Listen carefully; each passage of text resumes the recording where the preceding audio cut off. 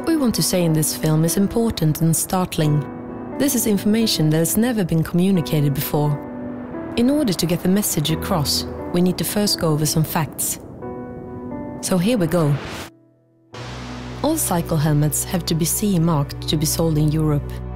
CE marking means that a helmet complies with the requirements of the EU Directive on Personal Protective Equipment and has undergone a great number of tests that measure their protective capacity.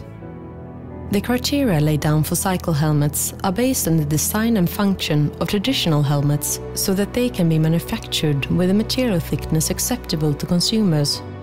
The safety level has been defined in the hope of encouraging more people to wear cycle helmets.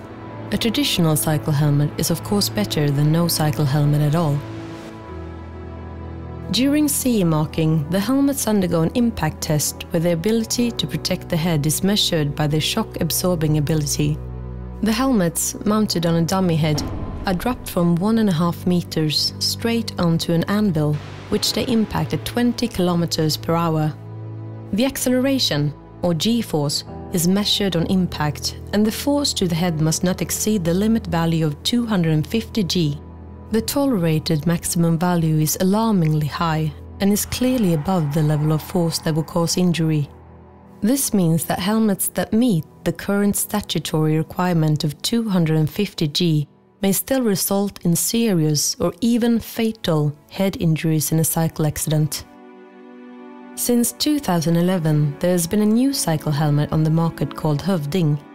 It's so radically different that it turns assumptions of what a cycle helmet means upside down. An airbag for cyclists. Hövding consists of a collar that you wear around your neck.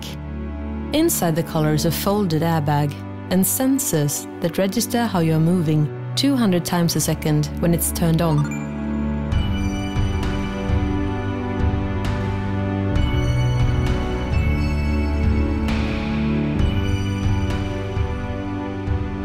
In the event of an accident, the sensors register the abnormal movement pattern of the cyclist's body and make the decision to inflate the airbag. It takes 1/10 of a second to inflate, and the airbag will be fully inflated before head impact. The airbag protects a much larger proportion of the head, neck, throat and face than traditional cycle helmets do. In 2012, the Swedish insurance company Folksam tested 13 cycle helmets on the Swedish market. They carried out an impact test on the same principles as for CE marking, but with a higher impact speed, 25 km per hour instead of 20. All the traditional helmets achieved around 250 G. More precisely, they ranged from 196 to 294 G. The lower the value, the better the helmet's ability to protect the cyclist's head in an accident. Hövding, on the other hand, was in a league of its own compared with all the other helmets, 65 G.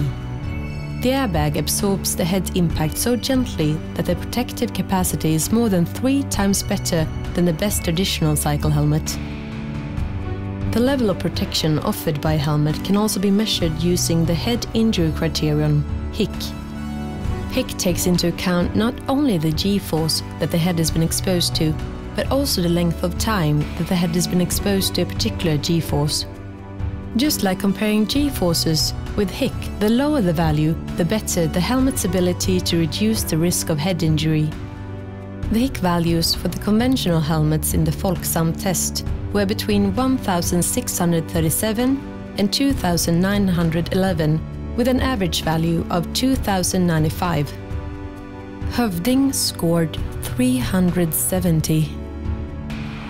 So, what does the fact that Hövding has values so very much lower than all the other cycle helmets mean for me as a cyclist?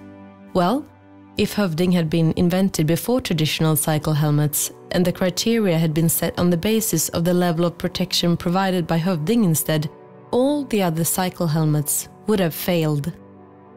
Take a look at this.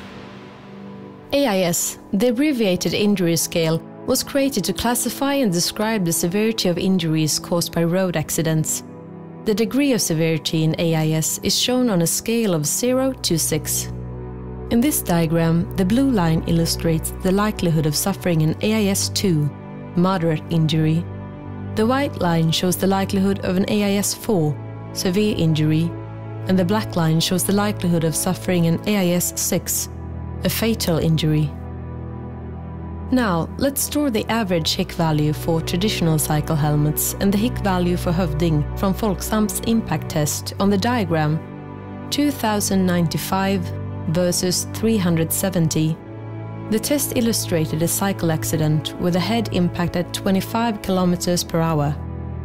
With a traditional cycle helmet in this type of accident, the probability of a severe head injury is about 90%, and with Hövding it is less than 2%. The risk of a fatal injury with a traditional cycle helmet is over 30%. And with Hövding, almost non-existent.